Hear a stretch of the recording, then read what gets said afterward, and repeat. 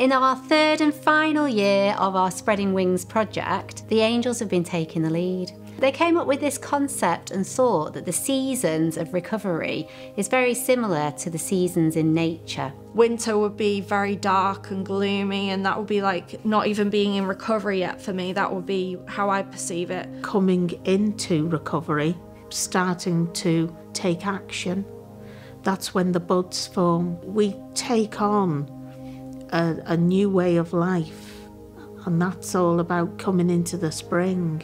As you work further and further on, the light gets more and you kind of manage to come a bit more into recovery. And then when you get into spring, it's more like, okay, I'm actually in recovery. I may not be 100%, but I'm getting there.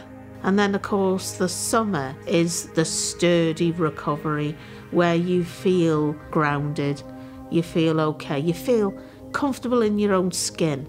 You feel as if you can trust yourself. And to trust yourself is the most priceless thing ever. I am disabled. I do walk with a walker and I struggle with addiction and, well, I don't know. I'm in recovery from addiction and mental health, but Fallen Angels really helps physically and mentally. It strengthens me, helps me mobilise more. I can do so much more now than I could 5 years ago.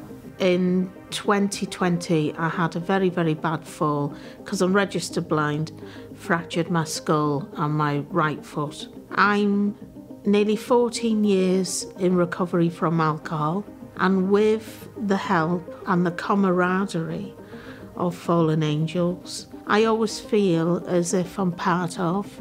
I've been here for going on 6 years now.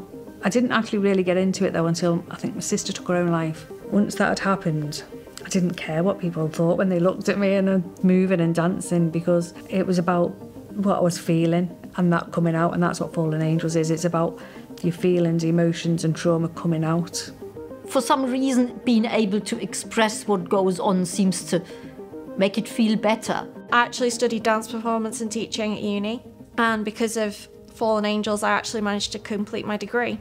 I did my dissertation on mindfulness and I brought in some of the aspects of Fallen Angels, and I actually taught a couple of sessions for Fallen Angels.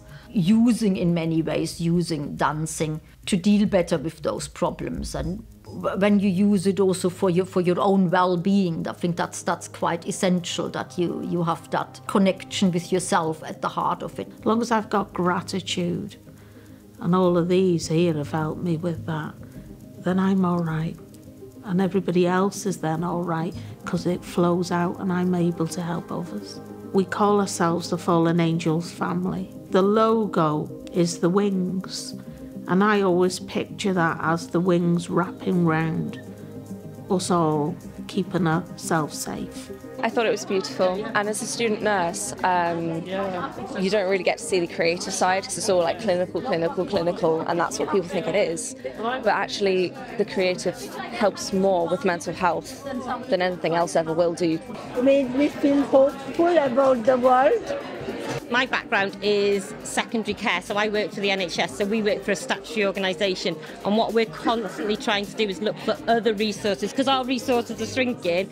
We're looking for other avenues for our patients to be referred to, and I think something as cathartic and as empowering as other people who are actually going through it for our patients would be amazing. So no, I thought it was excellent. It was really moving. I thought the performance was absolutely inspiring. I've seen Fallen Angels 3 or 4 times now, and every time it's challenging in different ways, but it's also inspiring in different ways.